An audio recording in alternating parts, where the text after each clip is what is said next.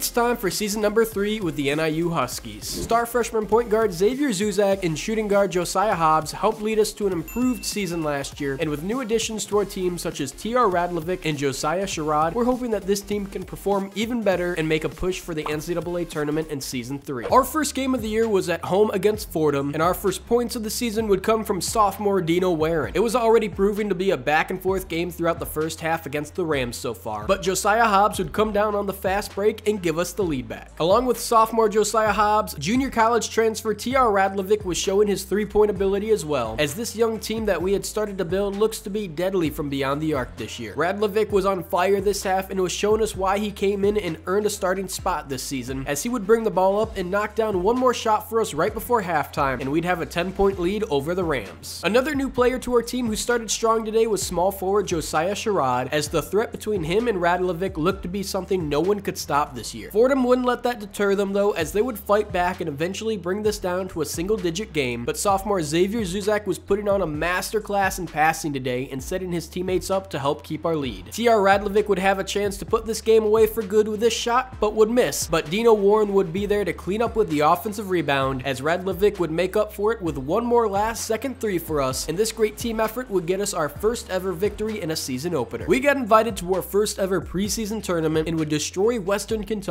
in round 1. Number 6 Arizona would be a tough matchup though, as we would get beat in round number 2, but would still have a chance to play for 3rd place, which we would get as we beat Bradley in convincing fashion. NIU would finish their first month of season 3 at 4-2, and we're taking on Big Ten opponent Northwestern, who NIU surprisingly outranked on paper. This would be a huge game for our young team to win to gain some momentum heading into conference play, and we seem to be firing on all cylinders to start this game against the Wildcats. The two biggest storylines for this season so far had been the play of true freshman Josiah Sherrod and our junior college transfer shooting guard TR Radlovic, not to mention the strides that we had seen sophomore Josiah Dobbs take this season as well. He was our starting shooting guard last season, but got his starting role taken over this year by Radlovic when he transferred in, and the young shooting guard has been nothing but a true team player coming off the bench for us this year, and his play, complementing Radlovic so well, is one of the main reasons we have been winning so much to start the season, as it was looking like that winning might continue for us here in Evanston tonight against the Wildcats. They were trying to make a comeback here with less than 2 minutes to go in the second half, but sophomore Xavier Zuzak would knock down clutch free throws for us at the line, as we would get a Big Ten victory here in season number 3 and would be headed into conference play with a 7-4 record. Through the first 2 months of season number 3 for the Huskies, sophomore center Dino Warren was leading us in points per game with 11.2, and a close second behind him was our 6th man Josiah Hobbs with 11.1 per game, who we had just talked about, who had moved from the starting rotation to the bench this season. No surprise that Dino Warren also led us with 4.5 rebounds per game, and sophomore starting point guard Xavier Zuzak was averaging 4.5 assists per game. But the main storyline around the Huskies this season had remained the same, and that was the play of junior college transfer TR Radlovic, who has been our best all-around player this season, averaging 9 points, 3 rebounds, and 2 assists a game for us headed into conference play. We were on the road against Buffalo, and our leading scorer Dino Warren would go right to work for us against the Bulls. On paper, Buffalo was one of the bottom-tier teams in the MAC conference so far this season, but rankings and records never tell the full story, as they were already giving us trouble so far tonight. We were having an extremely hard time slowing them down from beyond the three-point line in this game, and it was costing us, as they had almost increased their lead to double digits over us here in the first half, as thankfully Xavier Zuzak would bring the ball up and get a lucky bounce and roll on this last second shot before halftime to cut our deficit down to 6 as we headed into the locker room. TR Radlovic finally started stepping up for us in the second half, as he had a quiet first half with only 7 points, but we still didn't seem to have an answer for Buffalo on defense, as they would quickly get their lead up to double digits to start the half. We thankfully still had our secret weapon though in sophomore Josiah Hobbs, who we quickly brought in off the bench this half, as he started going to work for us from beyond the arc to try and close this lead Buffalo had, and also was showing that he could dish the ball as well, finding an open Radlovic who would tie the game up for us. This is why it was so important that we had a solid player like Hobbs coming off the bench for us in our rotation this season, as he had almost single-handedly stepped in for the struggling starting unit and took the lead back for us in the second half. From there, our offense wouldn't stop rolling and would just keep extending our lead over Buffalo tonight, as we'd walk away with a 9-point victory in our conference opener. Josiah Hobbs became our leading scorer over the next month of conference play, as he helped lead us to a 5-3 record in the month of January, which again marked improvement over last season's record for a 2nd straight year. The Huskies were back at home, and they were taking on the Central Michigan Chippewas, and it was really important for us that we won won this game against them tonight, because with the way the conference standings currently looked, we could possibly finish with a worse placement in the tournament than last year, even though our final record will still be an improvement over our record from season 2. Clearly, we were not the only team in our conference that seemed to get a lot better after this past offseason, so we were going to need all the momentum we could gain as we were getting ready to wrap up season 3 and hopefully make a push to win the MAC tournament for the first time this season with Coach Husky. We would manage to get one last bucket here from Dino Warren before the first half would finish, but Central Michigan would start the second half with a bucket first and cut our lead down to only 7 points. We needed our key players like freshman Josiah Sherrod to step up for us and help build our lead back this half, because the Chippewas kept finding ways to keep themselves in this game with us throughout the second half so far. Our 3-point specialist TR Radlovic would come up huge with this shot to extend it to a 10-point game, and then the rest of the team would start stepping up here for us tonight as well with more buckets, as Xavier Zuzak would find Josiah Sherrod, who would break the press on the fast break and throw down the dagger with a windmill dunk, and what was once a close game would end up in a 20-point victory for the Huskies at home. This, however, would be the Huskies' worst month of the season, going 3-3, and we were currently sitting in 7th place of the MAC. It was time for our final game of season 3, but it would be tough for us as we were without our leading scorer Dino Warren, and TR Radlovic was currently playing through a sprained wrist as well, but that wasn't going to stop him from scoring the first bucket for the Huskies tonight. This was already proven to be a back and forth game with Akron, but we just couldn't seem to take the lead back after that first basket, but finally would get it back for only the second time tonight from Gerard Kita. Akron was proven to be one of the more interesting teams in matchups we've had this season, as even though on paper they are rated lower than us and have a worse overall record on the year, they really seemed to turn things around and step up their play when it came time for conference play to start, as they were currently sitting ahead of us with a better conference play record this season. Even if we beat them here tonight, they will still finish ahead of us in the final conference standings. So that just goes to prove that we need to take every team in this conference seriously. We needed to come out in the second half and bury the Zips, but the opposite seemed to be happening for us, as they would manage to get to the free throw line and tie it up early on in the half. And not long after that, they would manage to take the lead back over us for the first time in a while tonight. Things were not looking good for us so far in the second half, and we would need more players like Josiah Hobbs to step up and keep hitting shots like this for us. Despite his sprained wrist he was playing through, TR Radlovic would make it 18 points on the night for himself with his fast break 3-pointer, and our lead had finally gone back up to double digits over the Zips thanks to Josiah Sherrod. Akron would keep fighting back though throughout the game tonight and would get it down to only a 7-point deficit, as now only down by 4, and they were surprisingly not fouling us and instead decided it was smart to leave TR Radlovic open for a 3, which he would knock down for us, which then Akron finally decided to start intentionally fouling, but it was too little too late, as we'd get the 5-point victory in our regular season finale. That win would give us a 16-11 overall record in season 3 and would get us the 5th seed in the MAC conference tournament, where we unfortunately would still be without Dino Warren for the entirety of it. It was round 1 of the MAC conference tournament, and we were taking on the last place Eagles, who finished the year with only 2 conference wins. But we have learned throughout this season that we cannot take any team in this conference with a bad record lightly. It was proven to be true tonight as well, as we didn't have the lead a single time in the entire first half against Eastern Michigan, and they would find a way to tack on one more basket before the end of the first half, as we found ourselves trailing by 5 headed into the second. It wasn't until halfway through the second half that we finally took our first lead of the night, and after that, it actually started to look like we might run away with this game in the second half. But like I said earlier, we could not overlook any team in this tournament, as Eastern Michigan would find a way to take the lead back over us with less than a minute to go. Down by 3, none other than the junior college transfer TR Radlovic would step up and tie this game for us, and then our defense would come up with a huge stop, rebound, and a quick timeout, which would give TR Radlovic 2.8 seconds to get down the court and hit the biggest shot of his collegiate career, as the junior would win this game for us with that shot and would send us to a second round matchup against the Akron Zips. We had just won our first ever MAC tournament game in this series, and we're now looking to make it 2 in a row against the Akron Zips. We started out strong in the first half as we took the lead early in the game and never gave it back, but Akron would get one last bucket before halftime to make it a single-digit deficit, and we would go into halftime only up by 6. With such a small lead now, we knew this game wasn't over for us, as we had to keep pushing offensively to extend our lead over the Zips. We would do just that, as we were up by 15 and counting with just over a minute to go in the second round matchup now. Even though Akron would try their best to get back into this game and make it only a 10-point deficit for themselves, it was not enough, as we'd take the second round victory over them and advance to the semifinals against Kent State. If we won this game tonight against Kent State, the NIU Huskies would be in the MAC Conference Championship for the first time this series. This team has made impressive strides in only 3 3 seasons under Coach Husky Nation, and it looked like this young team and coach were only getting started here in the MAC, as they were one half away from a chance at winning it tomorrow night. The Huskies dominated straight from the tip-off and were now up by 20 over Kent State. What was different about this team that had made them so successful from the teams the previous 2 seasons was that they did not let their foot off the gas at all once they were up on their opponents, and it would pay off for them in a semifinals victory tonight that would send them to the MAC Tournament Championship against a surprising opponent in Ohio who finished second to last in the regular season this year. We were in the MAC Tournament Championship and right away wanted to set the tone this game by scoring the first basket, but for playing so horribly in the regular season, Ohio was doing a good job of keeping up with us. I was shocked that we were playing the second to last place team in the tournament championship, and was even more surprised that they were able to hang around with us as long as they did tonight, as we didn't have a double-digit lead until right before halftime over the Bobcats. They would come out and do their best to try to cut down that lead in the second half against us, but our offense was just too fast for them this game, and they couldn't seem to keep up with it. We would keep piling on our lead over Ohio throughout the rest of the second half tonight, and it was pretty obvious who would be representing the MAC in the NCAA tournament this year, as we would pull out a 78-49 victory in the tournament championship. We would tune into the Selection Sunday show to see who our first round matchup would be, and found out that it would be the 5th seeded Texas Longhorns in the East region. We were in the NCAA tournament for the first time this series, and were taking on the 5th seeded Texas Longhorns. We got this game started right away with a 3-pointer from Josiah Sherrod, but Texas would waste no time at all getting their first bucket of the night as well. While we were undermatched against the Longhorns, we were able to hold our lead for the first 3 minutes tonight, and would continue trading leads back and forth with Texas throughout the first half of the game. Down by 2, Arnaud Dahai would hit this tough contested fadeaway to tie it back up, but the Longhorns were not going to let us stick around in this game for very much longer, as they would quickly extend their lead to 10 points over us before halftime. Texas would continue knocking down wide open 3-point shots against our defense, and would head into halftime leading us 41-27. This game was starting to get out of hand very quickly for us now, as the Longhorns would extend their lead to 20 points over us in the second half tonight. It was super obvious and clear who the better team was on the court in this matchup, as the Longhorns would end our season with an 87-60 victory in the first round of the tournament. They would actually make it all the way to the Final Four, but would lose to Ohio State, who would end up losing to Cincinnati in the national championship. Josiah Sherrod was named to the freshman all-conference team this season, and this team looked poised for a repeat run in the tournament, as we were only losing 3 role players to graduation who did not play for us this season. Coach Husky's job security skyrocketed after the improvement in this season, and signing the 40th ranked recruiting class would only help his cause, as he would bring in 4-star center Akeem Neverett, who would be starting for us next season, and 3 3-stars in Arizona Huff, Elliot Bradshaw, and Jeffrey Britton, who would all redshirt this season. We might have some competition with Buffalo though in a few seasons, as they signed 3 4-stars this year, so clearly things will not be getting easier headed into season 4 with the Huskies.